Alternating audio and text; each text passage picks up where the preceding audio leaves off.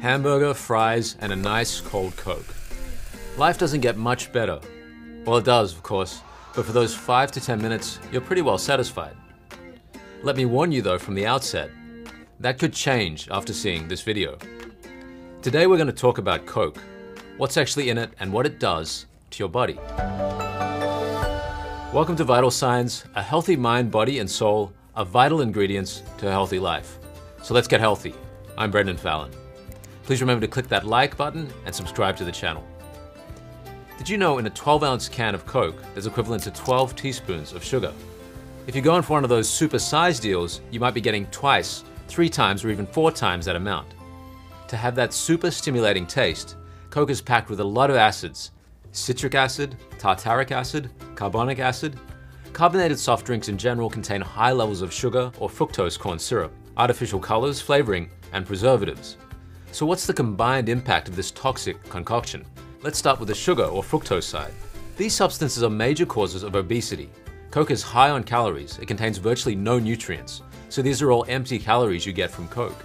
If you drink too much, you're going to gain weight. America's seen a marked rise in obesity over the past 40 years. Coke is a key factor in this. There are dozens of research reports showing this. Alongside obesity, fatty liver is also a sugar-related condition. Corn syrup in particular is a major culprit of fatty liver. Corn syrup, as you may know, is often used as a substitute for cane sugar. Corn is subsidized by the US government. This has made corn syrup cheaper than cane sugar for beverage companies. In the liver, corn syrup is turned into triglycerides. High triglyceride levels spell bad news for the liver. Getting back to sugar. Sugar fatigues the body's pancreatic islet cells. Every time you drink something sugary, the body has to produce more insulin to bring the sugar level under control. Drinking high sugar over a long time means excessive insulin production.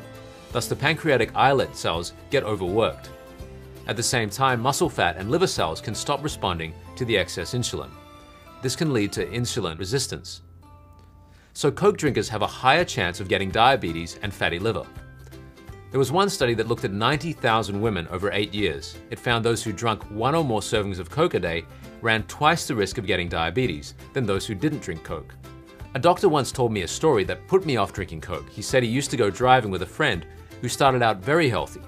More and more he'd see this guy with a big can of Coke with him in the car, to the point that he just always seemed to be drinking Coke. After a while, the doctor noticed his friend getting thinner and thinner. Meanwhile, his Coke drinking just got worse. Well, it turned out the reason he was losing weight was that he had diabetes. Eventually, he died of diabetes. Diabetes is a global epidemic. It's estimated that it kills 4.2 million people every year. Understandably, some people opt for artificial sweeteners over sugar. They have no calories. There are plenty to choose from, like sucralose, saccharin, and aspartame. But artificial sweeteners aren't exactly safe as houses either. Studies have linked them to lupus, erythematosus, multiple sclerosis, and glucose intolerance. Other studies have connected them to brain tumors, mood disorders, deceased mental function, migraines, and seizures. Now back to Coke. Just in case you're thinking to indulge in a glass of the black magic potion as you watch the rest of this show, let me tell you, Coke can cause dental damage and osteoporosis. Carbonated drinks are high in acid and sugar. Drinking too much can cause dental cavities or tooth decay.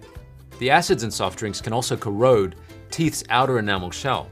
This enamel is the hardest substance of the human body, but it's no problem for soft drinks, especially the sweet black Enchantress, to break it down. One study tested this on a cow's tooth. The tooth was soaked in Coke for a week. Afterwards, they found obvious damage to its hard tissues. Then there's the phosphoric acid that's in soft drinks. This disrupts the absorption of calcium in our intestines, and with less calcium in the blood, the body will source it instead from the bones, thus weakening the bones. Research has shown a link between drinking Coke and decline in bone density in women. The gravest danger linked to Coke is cancer. 100 years back in America, 1 in 20 people would get cancer. Now it's 1 in 3.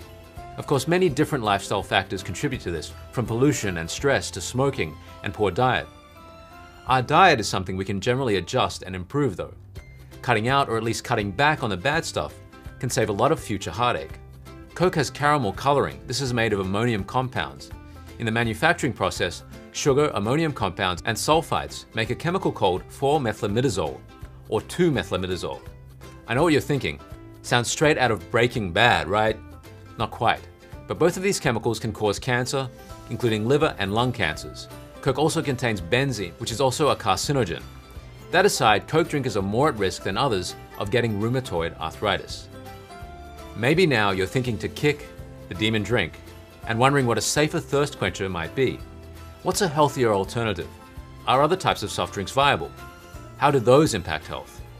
Are there artificial sweeteners that won't leave you bitter and twisted? These are things we can explore in a future episode of Vital Signs. I'm Brendon Fallon. See you next time.